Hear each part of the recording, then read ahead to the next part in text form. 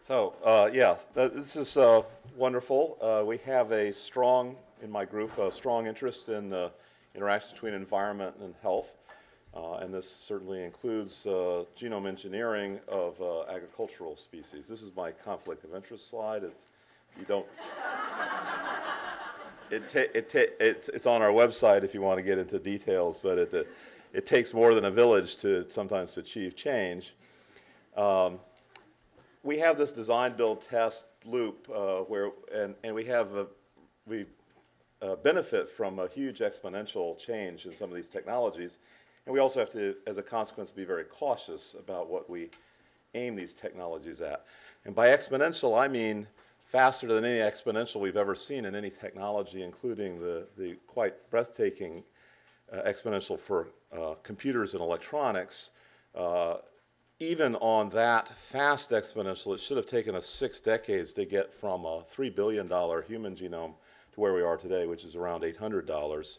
And it continues to plunge, and this is one of the things that my lab does, is focuses on reducing costs, making it accessible to people all over the world, and improving safety and quality.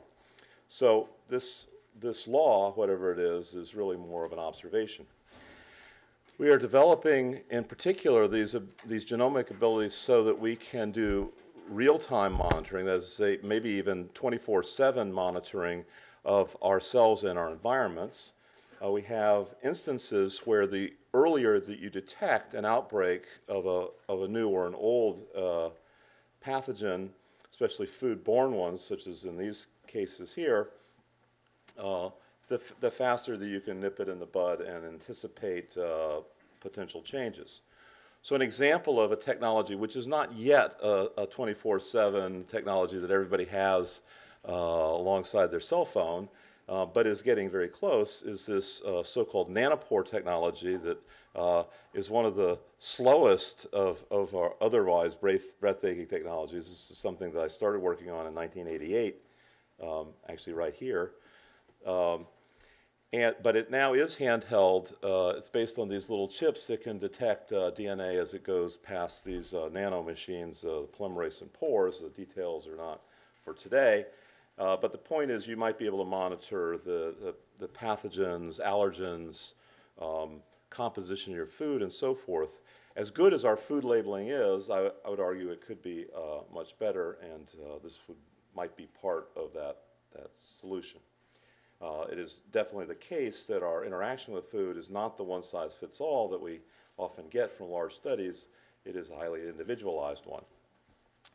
So in addition to technology for reading our environment and our genomes in our environment, we have the ability to change it. We have changed our own genetic destiny. There are now 2,000 gene therapies in phase 1, 2, and 3 clinical trials where people are changing their own genomes. But this is just documentation of possibly the most specific of all therapies ever, which is sometimes called CRISPR, sometimes called the CRISPR craze. It's a class of nucleases where RNA finds its way to DNA with protein as a mediator.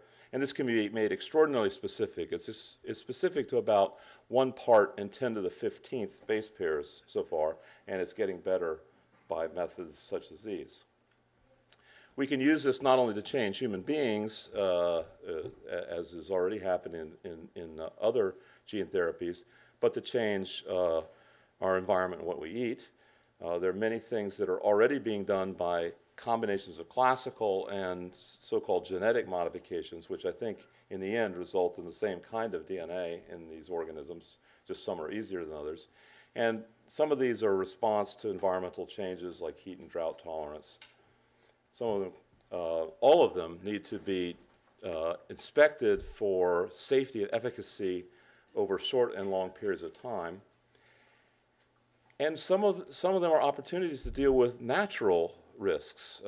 We not only create human risks, but we have plenty of natural ones. There are synthetic and natural pesticides. There are pesticides present in plants. Some of those are also carcinogens, many of them.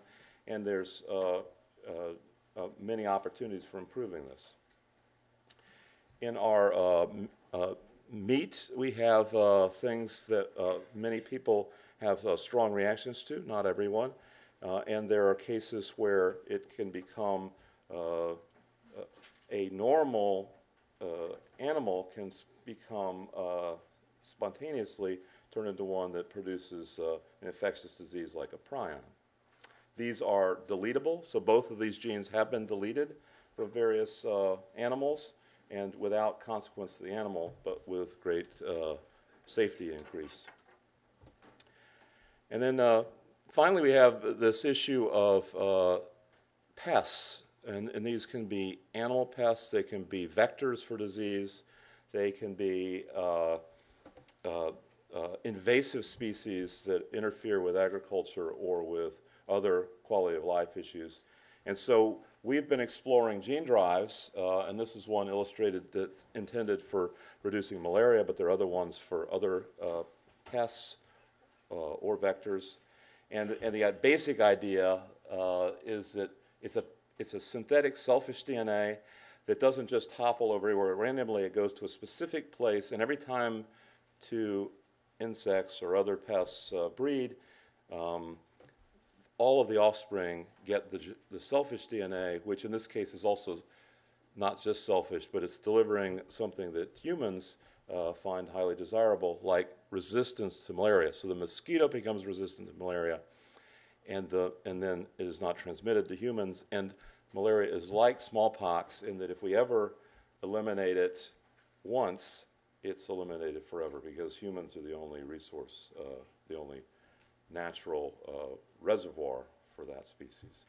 And this can be generalized to a variety of other invasive species and pests, reducing our need for pesticides and herbicides and so on. We have a cohort, which is an amazing cohort, where we can test the interaction between genes, environments, and traits and look at personalization of foods, drugs, and other things that impact our quality of life. This is the world's only open access data sets, and they've been available for years, and I urge you to take a look at them. Just search for Personal Genome Project or GET, and then we have experiments on the environment as well. Thank you. Thank you so much.